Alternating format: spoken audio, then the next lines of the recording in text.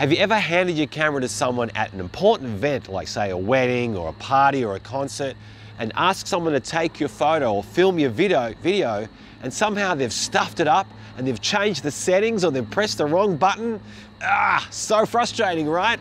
Well, if you're sick of that happening, you definitely want to check out Archive Mode, which is one of the awesome features that you can put on your GoPro Hero using GoPro Labs. Archive Mode, or idiot-proof mode, as I call it, means that if you hand the camera to someone, they can only turn the camera on to record or off. Setting up Archive Mode on your GoPro Hero using GoPro Labs is super easy, and in this video, I'm going to show you how. So first of all, we're going to go to the GoPro Labs website, and here's the address here at the top of the screen, and we're also going to include it in the description down below.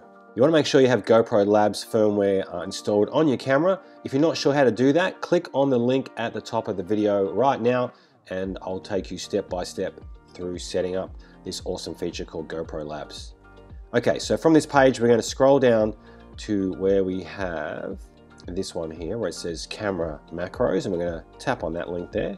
It's going to bring up this new page here. Now, on this new page, we're going to scoot down to where it says miscellaneous features, and this first option here is called Archive Mode.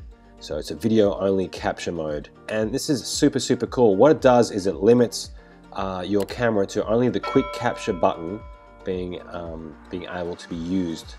So by scanning this QR code, they can just use it to start or stop filming, for example. Nothing more than that, and they can't change any of the selections that you have chosen. To do that, all you need to do is set your mode customization here. So for example, here's a bit of a key here, like R4P, it's like R for resolution, P24, that will shoot it at 4K at 24 frames per second. But you can also go into this link here, the QR control customizer, and you can actually tailor make it the way that you want it exactly.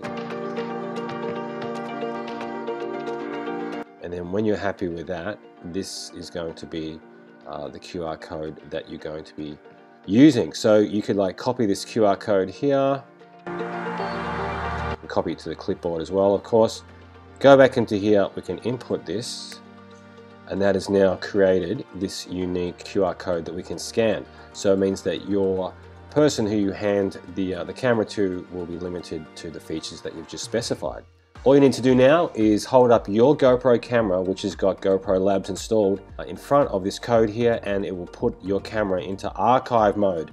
Now when you're done, when that person's handed you back the camera and you want to use it as a normal GoPro camera again, just come back to this page, and this time you want to unclick Enable Archive Mode, and then you want to scan that, and your camera will be set to working the way it was before.